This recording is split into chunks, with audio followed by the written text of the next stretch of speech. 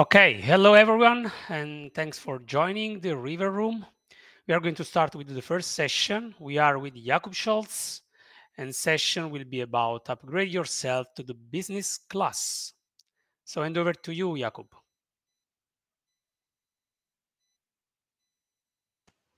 Thanks, Paulo, and welcome everyone to my talk. Uh, my name is Jakub Scholz. I work at Red Hat, and if you are already using Strimzi, then you might already know my name from all kind of different releases and so on. And today I will be talking about upgrades. Now, if you have ever flown in a plane on, especially on some long distance flight, you probably get the idea about the difference between the business class and the economy class, right? Business class, that's the fancy one where you get big seats with a lot of space, you get better food, better service, you get more booze to get yourself drunk during the flight, you have better screen to watch some movies, and so on and so on. Whereas in the economy class, it's not so great. You got a lot less space. It's a lot more crowded and noisy. The service isn't so great. The food is kind of not that great either, and so on. So it's quite easy to say that your life is much better in the business class than in the economy class. But of course, even in the economy class, it's you will still survive the flight and you will still get out of the plane on the other end. So it's not all that bad, but it's definitely not perfect. And it's similar with software. If you run some old version of some software, then you will probably survive it, but your life might not be that great. There will be bugs, there will be security issues, there will be features which are missing in the old version. Whereas if you would be running the latest, greatest version of some software, then the bugs were fixed, the security issues were addressed, new features are appearing with every release, and so on. So your life will be probably better. And what's similar between those two things is that all what stands between the bad life and the better life is an upgrade. When you are flying a plane, you can usually go and buy an upgrade for your plane ticket from the economy class to the business class. And when you are running some software, you can upgrade your software to a new version and get the latest, greatest stuff. The upgrade is, of course, not for free, but in this talk, I will try to convince you that it's definitely worth it, at least when it comes to the software and to Strimzi. In the first part, I will talk a bit more about the issues you will face when using the old software. And then in the second part, I will try to show you that upgrading and staying up to date is actually not that hard. Really, one of the motivations for this talk are questions which we sometimes get on the different Strimzi channels, which sometimes sound something like this.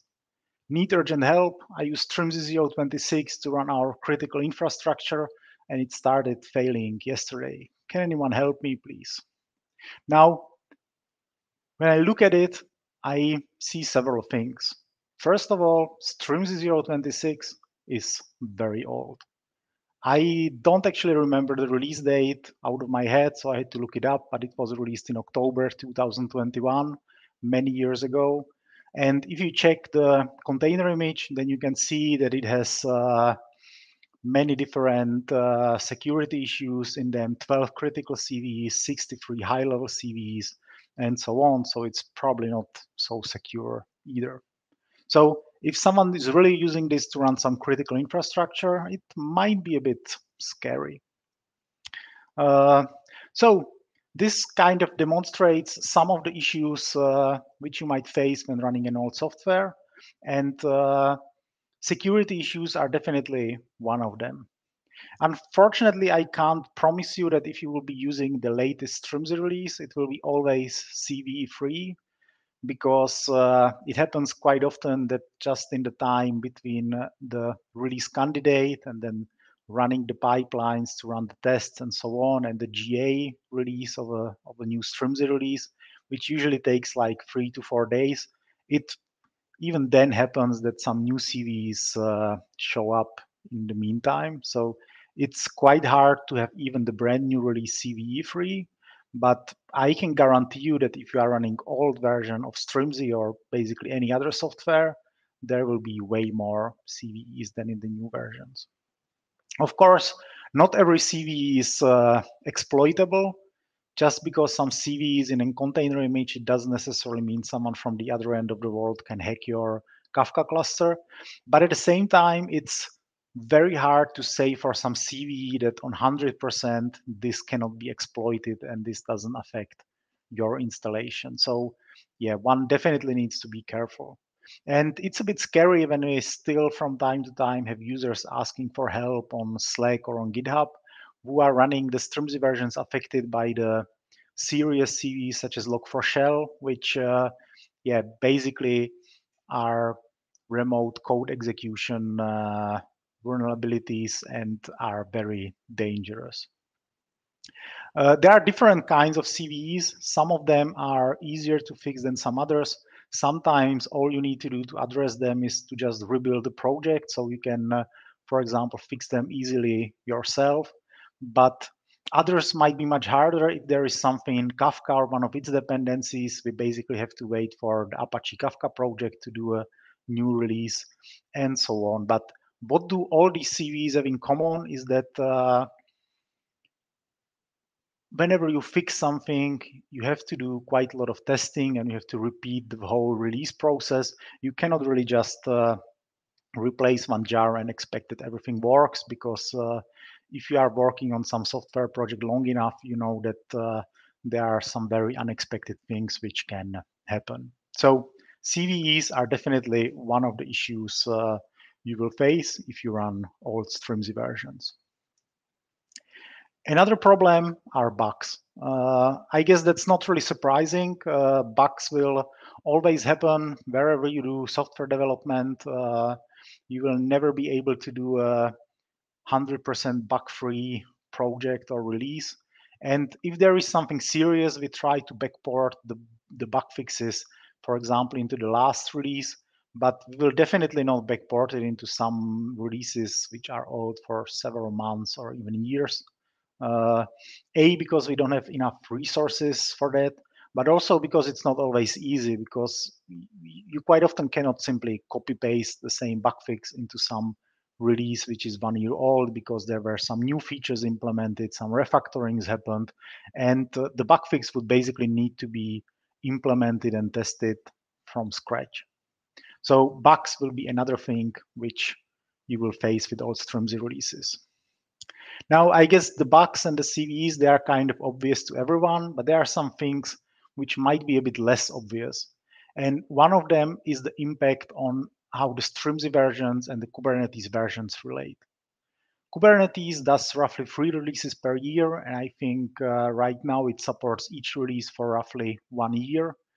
And each release will bring some new APIs, new features, but also from time to time, some of the old APIs are being removed. And in Strimzi, we define the oldest supported version, but to be honest, the newest supported version is not always that clear. So for example, if you would be running Strimzi 039, which is not that old as a release, does it work on Kubernetes 1.30 or not? Well, to be honest, I don't know for sure. We don't have any issues reported by the users. I'm not aware of any issues myself. I'm not aware of any reasons why it should not work.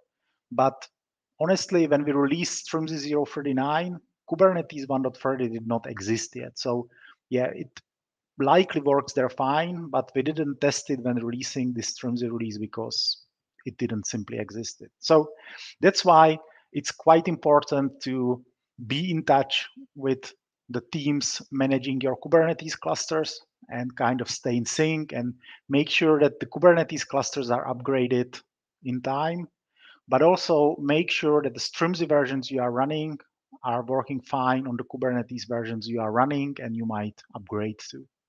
And to help with it, supported versions of Kubernetes can be always found on our website in the download section. And this is really important because if you don't do it, then, for example, in the past with Kubernetes 1.25, we saw some users who were running some very old Strimzi versions, and when their Kubernetes team updated their kube cluster to 1.25, which removed the old pod disruption budget API, then suddenly their old Strimzi operator stopped working. Nobody noticed it. A few months later, the certificates expired, and they basically broke down the whole Kafka cluster. So if you don't do this carefully, you can easily run into issues.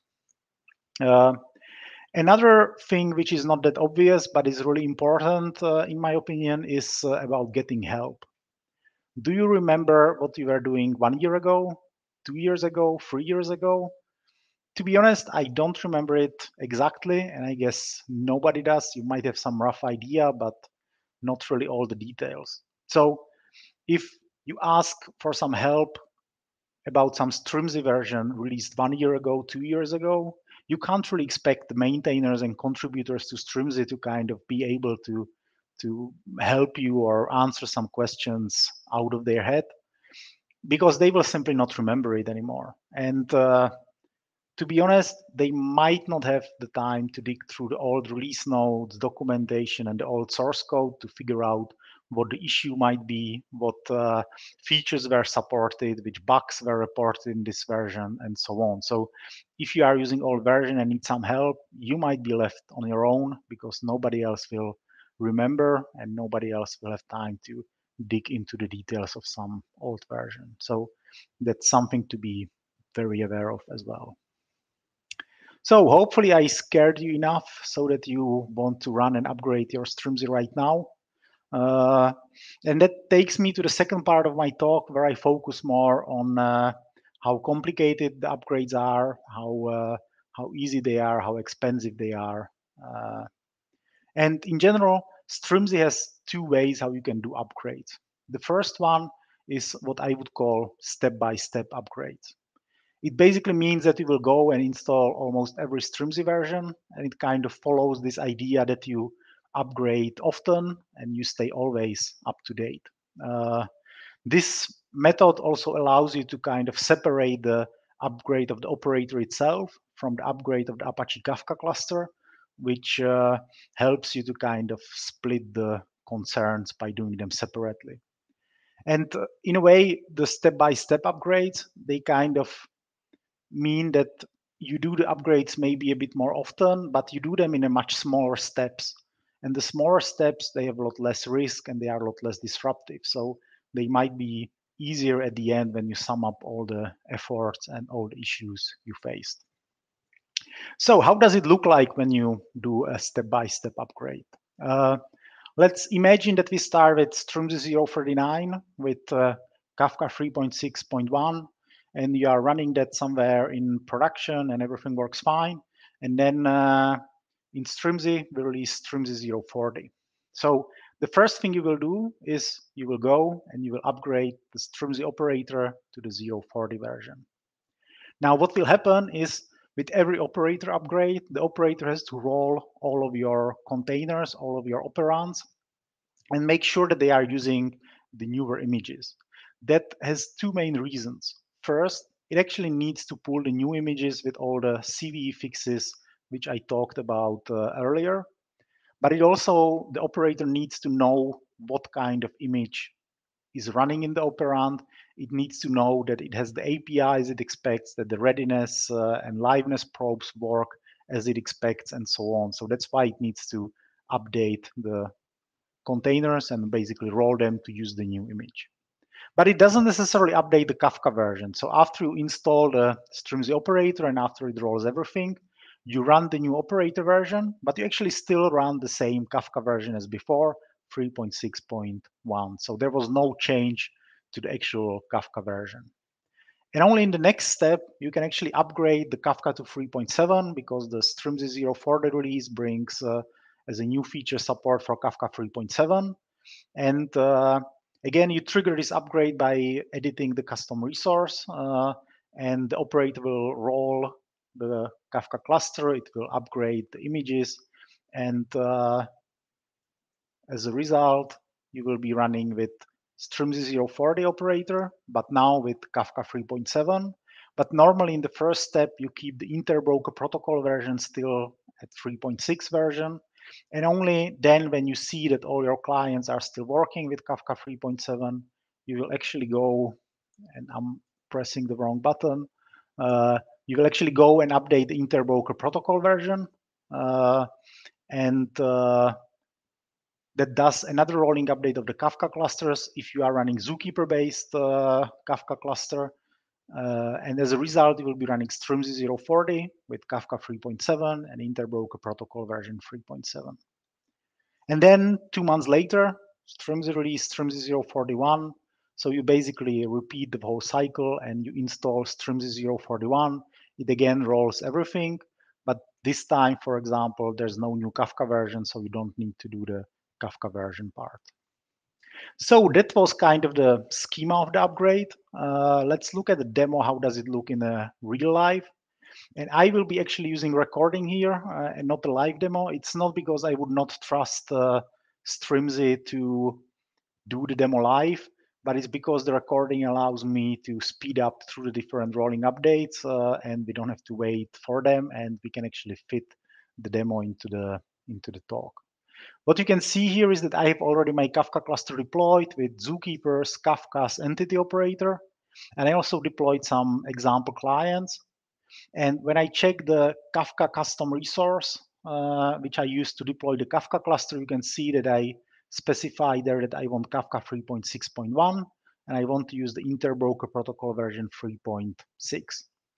And when I get the actual Kafka resource from the Kubernetes cluster, which has the status section, you can see that the operator confirmed there that it's indeed running Kafka 3.6.1 for me.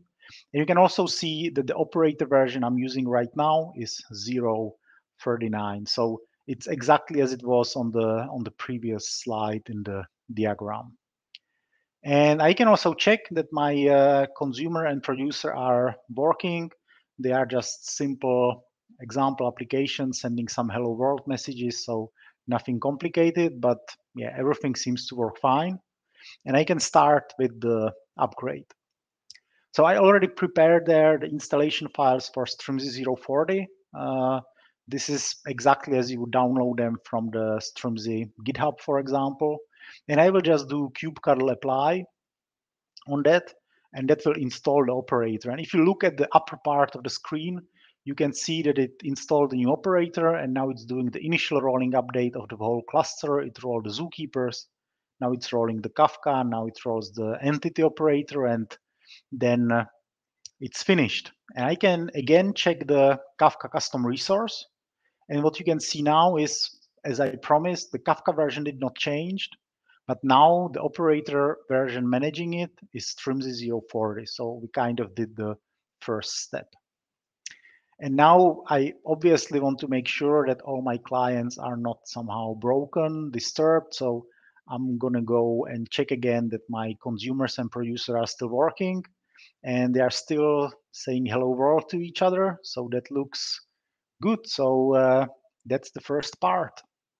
But now I'm still running the old Kafka version. So I want to upgrade the Kafka version to 3.7 now. So to do that, I have to simply edit the Kafka custom resource. I have to find there the version field.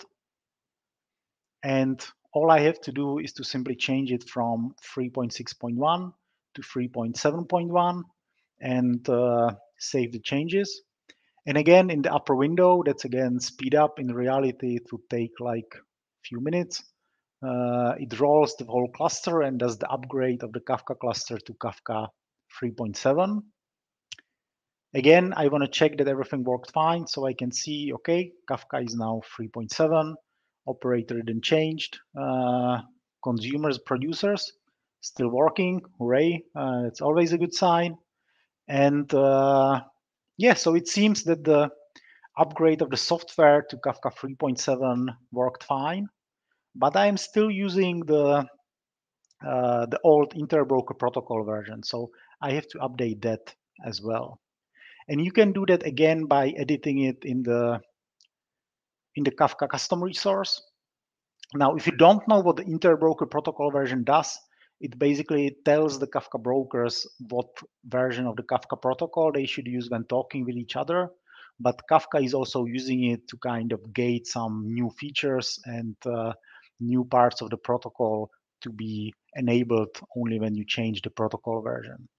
Now, in Zookeeper-based clusters, it's this interbroker protocol version, but if you would be using Craft-based cluster, there will be another field in the Kafka CR which will be called Craft metadata version, and that's something what Craft is using instead of the interbroker protocol version. And one big difference is that with changing the Craft metadata version, you actually do not need the rolling update of the Kafka brokers. But with Zookeeper-based cluster and with the interbroker protocol version, we have to roll the Kafka cluster as you have seen right now in the upper part of the window. So now we have Kafka 3.7, including the new protocol version. And now we are going to move on and install Strimzi 041. So I will do again kubectl apply. And yeah, I guess you know the drill by now. It will install the new operator. The new operator will roll all the pods to change the container images and pull the new CVEs and the new APIs of the Kafka agent and so on. And as a result, we are now at Kafka 3.7. We are using Strimzi 041, and hopefully the consumer is still working. Yes, it still works, so everything went fine. Of course, that's absolutely not surprising for me that everything worked fine. And yeah, as I said, because there's no new Kafka version in Strimzi 041, there's no Kafka 3.7.1 or 3.8.0 or anything like that. That's basically it for the upgrade. And now I think upgrading step by step works great, and especially if you do it as we are releasing the versions. But you know, I also kind of know the reality. I worked for a long time in the financial industry. I know that it's not easy to roll out some new versions of some software to production every 2 months, especially in some more rigid industries. So yeah, it doesn't work for everyone. Sometimes you are also maybe already behind and running some old Strimzi version and don't want to now go one version by another step by step and spend the next 2 days doing that. And that's why in Strimzi you can also upgrade by skipping some versions. And this is something where we allow you to skip both multiple Strimzi versions, but also multiple Kafka versions. And it means that you get to upgrade less often, maybe every 6 months, maybe every year. But it also means that you have to always do the operator and the Kafka upgrade at the same time. And you kind of do maybe the upgrade less often, but it's not anymore these small steps with very little risk. It's now one huge jump somewhere into what's a little bit unknown. So it means it's way more disruption. It's way more risky that something goes wrong. And if you do this kind of upgrade, it's also super important to read the docs and the release notes, because yeah, it's not something we really are able to test for every single Strimzi and Kafka version, and there are also some things such as feature gate changes and so on. So it's not like you can do one upgrade from Strimzi 011 to Strimzi 041. But you should be able to do it, for example, from some 30-something versions. But always check the docs and release notes, because that's where we would put any warnings about versions which don't support upgrade anymore. So how does it work when you try to upgrade by skipping versions? So imagine that you are running Strimzi 036, that's quite old now, and you are running Kafka 3.4. And what you can do is you can simply install Strimzi 041 in just one big jump over 5 Strimzi releases. And what will happen is there will be one big upgrade from Strimzi 036 and Kafka 3.4 to Strimzi 041 and Kafka 3.7. It has a big long arrow here because it's the big jump. But at the end, you will then go directly to Strimzi 041 and Kafka 3.7. So no more small steps, no more less risky things, but one big jump. So again, let's have a look at how it would look like in the real code. So I again already installed the cluster, same as before. I used Zookeeper-based cluster for this with Zookeeper pods, Kafka pods. I have the consumers and producers installed. And I can once again check the Kafka custom resource. And you can see here that it's using the Kafka 3.4.0 version and the old interbroker protocol version. And actually, if I would check the resource from Kubernetes, then the status section would not show the versions because Strimzi 036 is too old and it doesn't have this feature. So that's the example where using old versions means you don't have some new features. But I still have the consumers, so I can check the consumer. The consumer is working, and so I'm ready for the upgrade. And I again prepare the installation files for Strimzi 041, and all I have to do for that is kubectl apply. And in the upper pane, you should see how the new version of the operator is rolling out. The new pod started, the old version shut down. And now, remember when I showed you the custom resource I used to deploy the Kafka cluster, I had there this version 3.4 specified.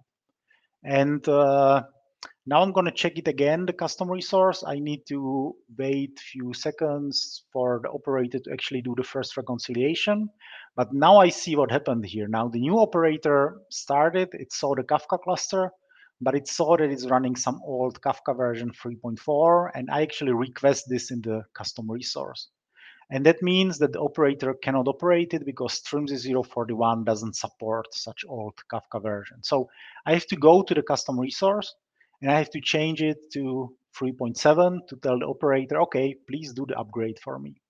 Or actually, if you want, you can simply not specify the versions, neither the regular version nor the interbroker protocol version in the custom resource. And then when you do the operator upgrade, the operator would automatically proceed with the Kafka upgrade as well. So now we changed the version, or we removed it, and we can see in the upper pane how it's rolling everything and upgrading everything. And resource again, you can see now I'm running the new Kafka version, so it's 3.7 now, and it's Strimzi 041.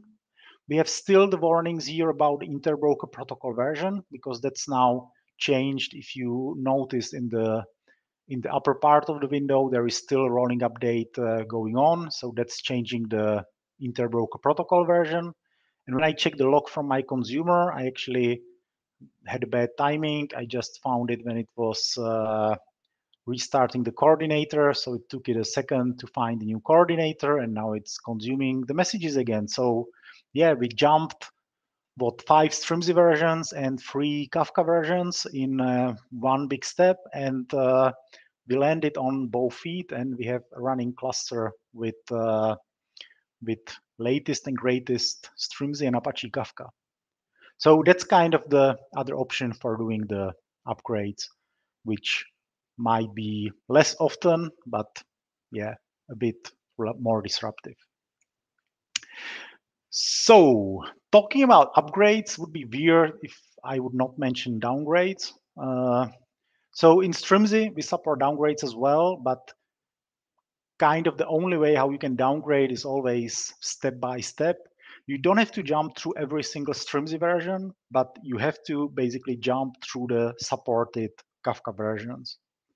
And as usually, you should check the release notes and the docs because there might be something such as you have to disable some feature gates before doing the downgrade and so on.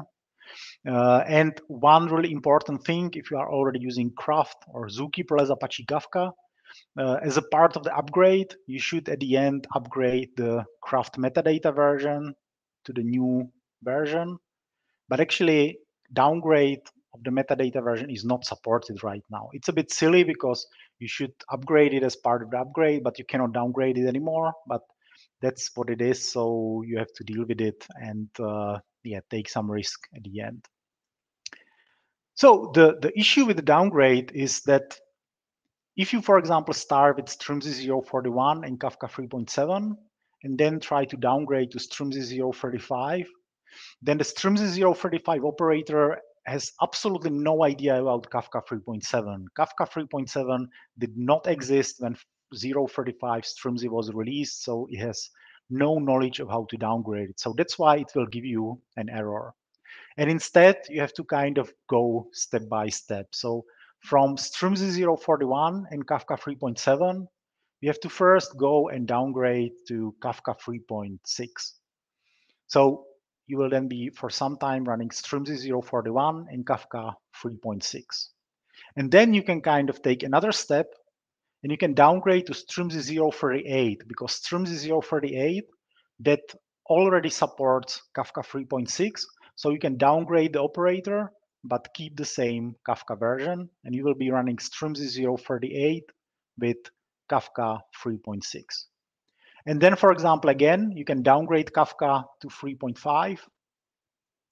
And once you are running Kafka 3.5, you can downgrade Strimzi from 038 to 036, and so on. So this way, kind of by iterating through the Kafka versions, you can downgrade back to Kafka 3.4 on Strimzi 036, where I, for example, started with the last demo with the upgrade. Another thing you might be quite interested in is how does the upgrade work for the other components which Strimzi supports? Because in the demos, I was showing the brokers, the Kafka clusters. So what about Connect or Mirror Maker? And that basically works in the same way as for the Kafka brokers. Obviously, Connect and Mirror Maker, they have less state because they don't store the state directly. They store it in the Kafka brokers.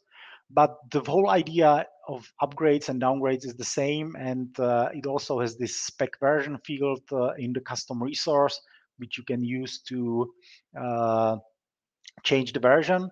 And what's important when you are upgrading or downgrading Kafka Connect, you should always make sure that the container image you are using with the custom plugins you are using in Connect is always using the right version of Strimzi and the right version of Kafka as its base image.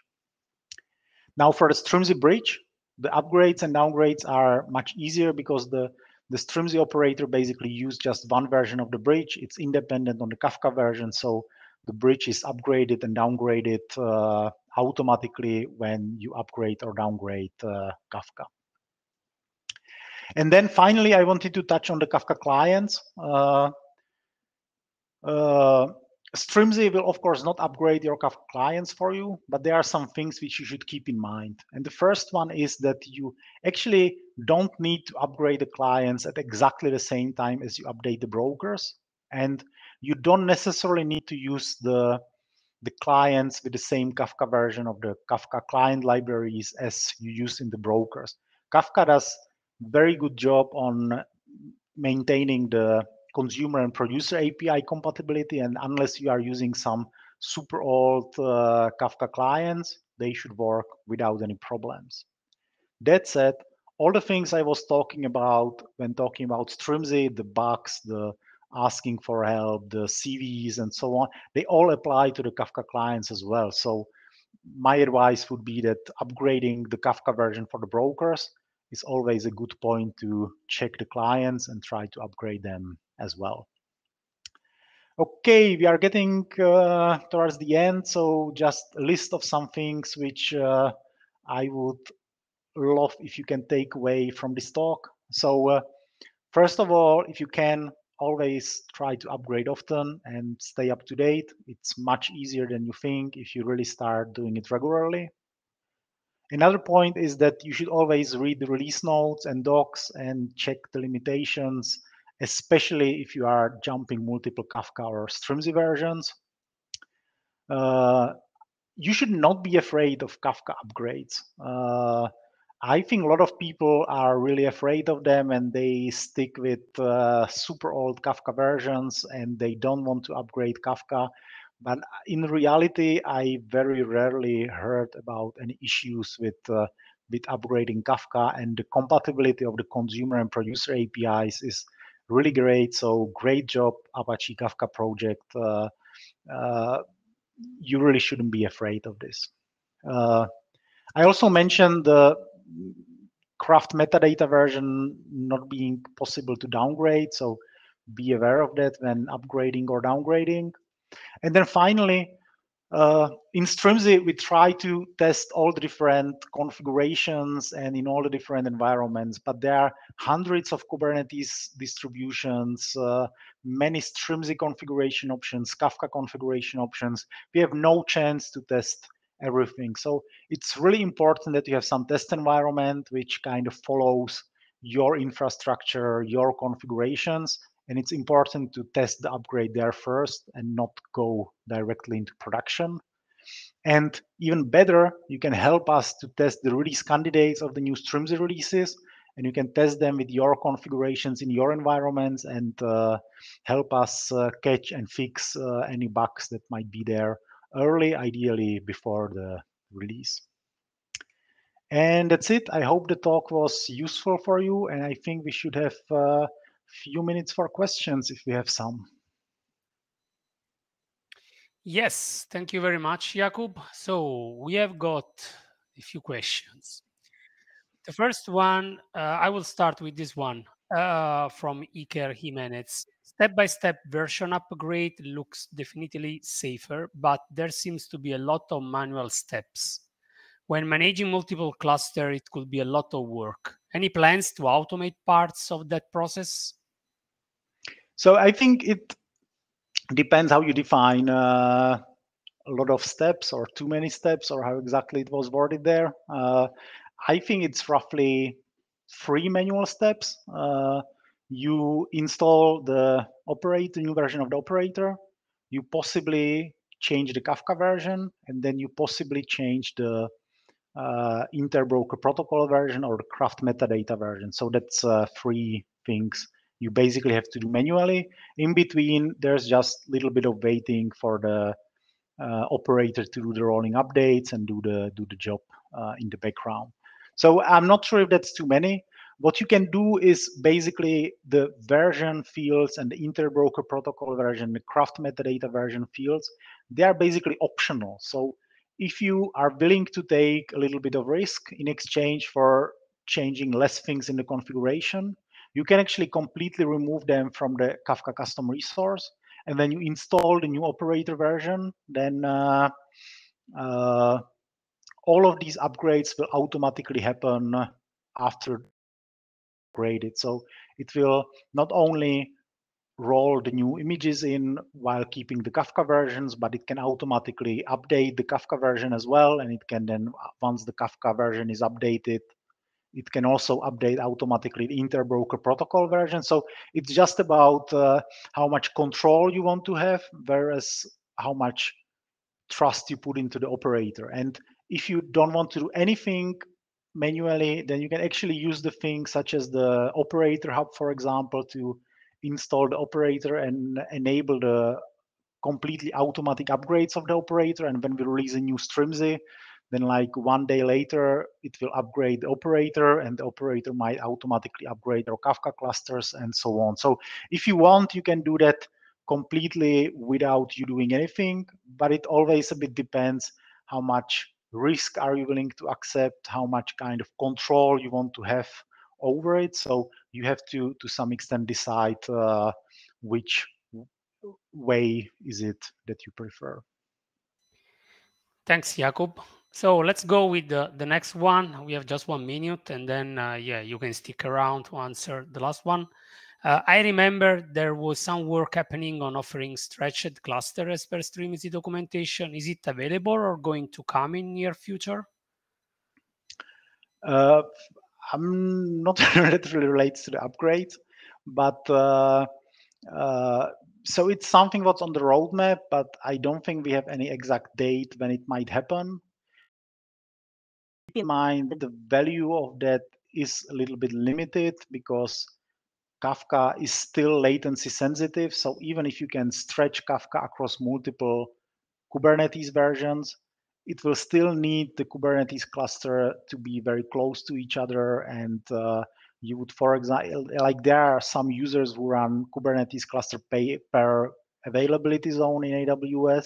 So within the same region, it might have some value, but you should not expect that to work well if you would have one Kubernetes cluster in North America, one in Asia, one in Europe, and kind of link them together. That would not work well because of the latency. So it might come. There's no exact war going on or any date or anything. Let's go with the last one. It will be, I guess, fast to answer. Can we run multiple versions of the operator on same Kubernetes cluster? And can the operator be scoped to specific namespaces? So that doesn't have an easy answer, to be honest. You can do it, but Kubernetes itself it isn't really multi-tenant platform. It has the namespaces to provide some kind of isolation, but they do not work as a real isolated tenants. So that means that the custom resources or the cluster roles and the cluster role bindings, they are shared for all Strimzi operators you would be running in your cluster. And you can kind of play around to configure multiple operators to run in the same cluster, and you should use the latest CRDs, but it's not completely trivial. And there's a bit risk because if you do that and someone decides to delete one of the Strimzi installations and with that deletes the CRDs, then that will basically wipe out all your Kafka clusters, even managed by the other operators, because the CRDs will be deleted. So it's a bit risky, but yeah, at the same time, running a different Kubernetes cluster for each Strimzi installation can be also quite expensive. So yeah, sometimes it's a trade-off, which yeah, it's worth doing. Sometimes it's not. There's not much Strimzi can do about it. Strimzi itself can run in the namespace mode where it watches just one namespace, but it cannot do anything about the Kubernetes support for CRDs or cluster roles, which simply is per cluster and not per namespace. So there's not much more we can do compared to what we have today. Okay, thank you very much, Jakub. It was a great session. So to everyone, we have a few minutes coffee break, less than 10 minutes. We'll see at 3:50 European time, of course. And yeah, thank you again, Jakub. Thanks.